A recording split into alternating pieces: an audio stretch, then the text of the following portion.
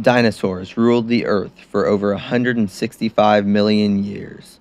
However, there were many animals that lived before, during, and after that were just as formidable. We've picked 72 that dominate the others. In this show, we will talk about these dangerous animals, including when they lived, what they ate, their weaponry, and how humans would fare if these creatures were still alive. From the largest venomous animal of all time, to birds that could take out animals 30 times their weight, to a pterosaur that could kill a T-Rex, this is 72 Dangerous Animals, Prehistory.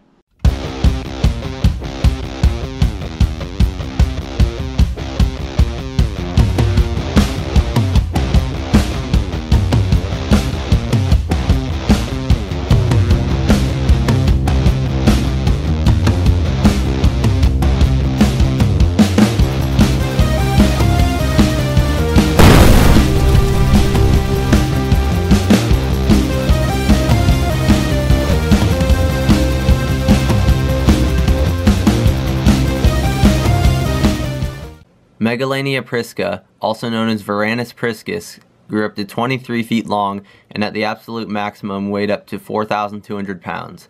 It lived in Australia 2.5 million years ago to 11,000 years ago. However, it's possible this lizard may still be alive and well. Megalania was quite possibly the most powerful and dangerous apex predator of all time. Not even the mighty Tyrannosaurus rex compared to Megalania in terms of its superiority. Megalania was the world's largest terrestrial lizard of all time, and also the largest venomous animal of all time. Megalania's venom was a hemotoxin and would have caused prey to bleed out very quickly, resulting in a faster death. The venom caused muscle paralysis and was also an anticoagulant. Megalania was over twice the length of its relative, the Komodo dragon. It had no predators and no competition. There wasn't a single animal alive at the same time as Megalania that could have killed it. It ruled Australia, whereas all other continents were dominated by mammals. The mammalian carnivores, notably marsupial lion, stood no chance against Megalania. Marsupial lion's teeth and claws could not penetrate Megalania's thick skin. Megalania was mostly an ambush hunter, but could also give chase to fast-moving prey for short bursts of time. Megalania likely waited at watering holes or game trails to ambush its prey. All it needed was one bite to cripple its prey. Even if the prey escaped, the venom would eventually kill it, and Megalania could follow it around at its own pace, using its forked tongue to pick up the scent until the creature dropped dead. Megalania would have eaten carrion as well as hunting, and was much stronger than marsupial lion, allowing it to steal its kills. Just like the modern Komodo dragon, Megalania likely ate 80% of its body weight in a single meal. Then it wouldn't need to eat for weeks, or even months. Megalania was able to take down the largest marsupial ever, Diprotodon, with ease. Megalania could use its massive tail to trip prey or smack it and knock it over, likely breaking the bones of its target. Megalania had a crest in between its eyes and serrated teeth. It had remarkable eyesight as well as a killer sense of smell. Early humans lived at the same time as Megalania, and they definitely came into contact with each other. Human weapons were no match for Megalania's thick skin, with one exception: fire. Megalania would absolutely obliterate a human victim. Its bite would be extremely crippling. Even if somehow the person's leg wasn't ripped off by the Great Ripper, they would still bleed to death in seconds from an anticoagulant venom. It would be tall enough, however, to target a human's waist or even lunge for their head. While Megalania was standing upright on its hind legs, it would have been 10 feet tall. Megalania's claws would have been the size of an adult human's fingers. The most frightening thing about Megalania is not any of these things, however. What's truly scary is that there's a high possibility Megalania still walks the earth today. There are numerous reports and sightings every year of giant monitor lizards in Australia. Some people report cows being mutilated and ripped to shreds. It's easy for Megalania to hide, as there are massive areas of Australia that are unexplored, lush forests and swamps. Most Australians live close together in small areas. There's so much unexplored land left in Australia. There are also so many areas that are completely unknown to humankind. There are plenty of large animals still living to support Megalania's diet, such as kangaroos, buffalo, cattle, and horses.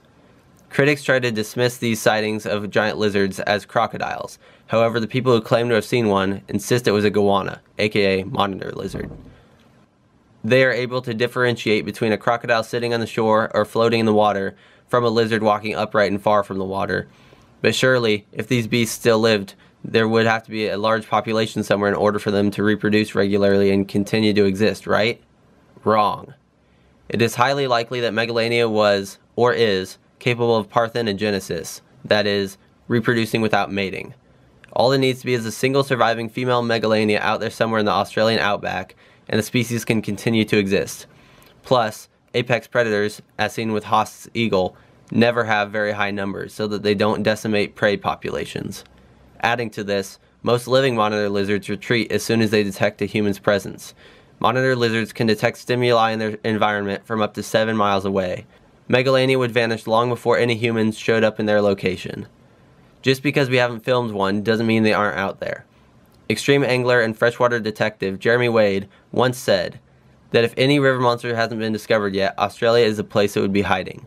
You can apply that to any monster. And this is coming from the guy who proved the Loch Ness Monster exists and caught it. Like the saying goes, absence of evidence is not evidence of absence.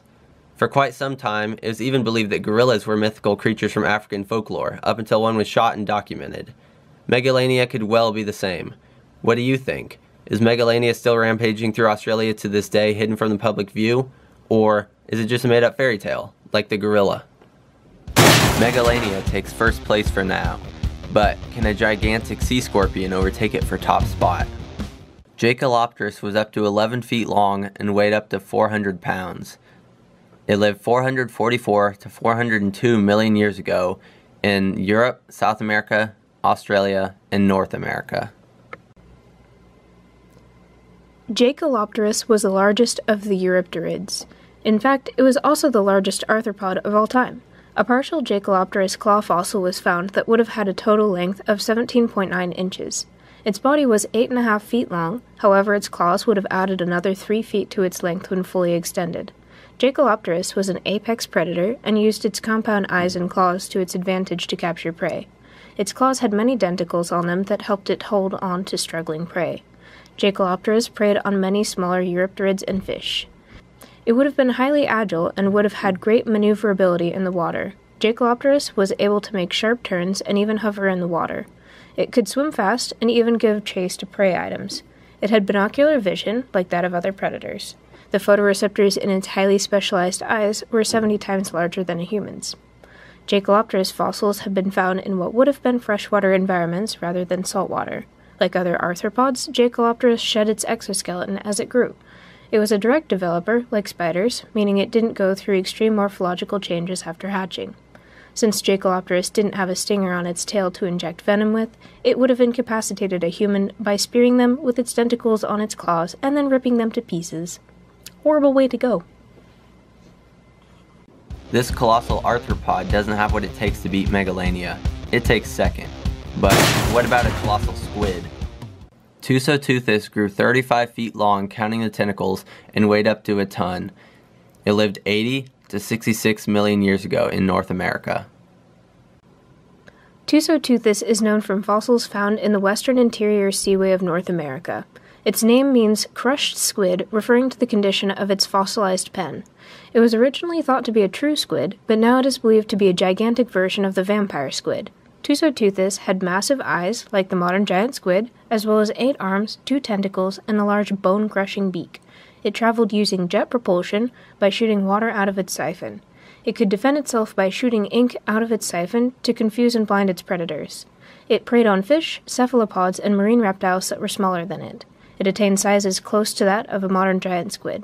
Tusoteuthis could have snatched a human with its tentacles and crushed them, or fed them into its mouth, where its beak would tear them apart and crush their bones. Tusoteuthis doesn't quite have enough power to compete with Megalania, though it is more dangerous than Jacalopterus. It takes second place, pushing Jacalopterus to third. Up next, a carnivorous bird that may have became vegan. Diatryma was 7 feet tall and weighed 350 pounds. It lived 60 to 45 million years ago in Europe and North America. Diatryma is also called Gastornis. While they are both correct, Gastornis is more correct. However, we refer to this giant bird as Diatryma because it sounds more badass. Paleontologists weren't very nice to this bird. First they took away its name, then they said it was most likely an herbivore. Based on the newest evidence, Diatryma was most likely an herbivore due to the lack of sharp claws in its footprints, and the fact that its beak was too blunt to be a carnivore.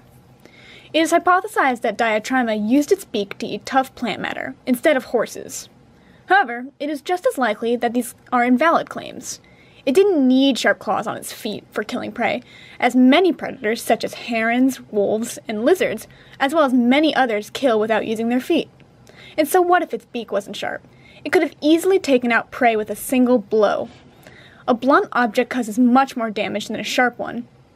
Supporting the carnivore theory, it was likely an ambush hunter, or pack hunter. Diatryma had one hell of a bite. It would have had enough force to crack open large bones. The features of its skull were overbuilt for eating plants. Diatryma's skull resembled that of terror birds. However, Diatryma was actually very closely related to ducks and geese. At the time in Europe, Diatryma was the largest terrestrial tetrapod. Whether these monstrous birds were fierce, carnivorous killing machines, or just oversized nutcrackers, either way, they would have still been able to kill a human. The huge feet and force of a kick could kill you, or a blow from its beak in the wrong place would be equally as fatal.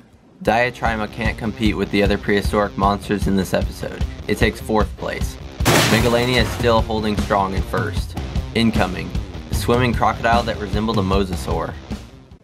Docosaurus grew up to 16 feet long and weighed 1 ton. It lived 163 to 112 million years ago in Europe.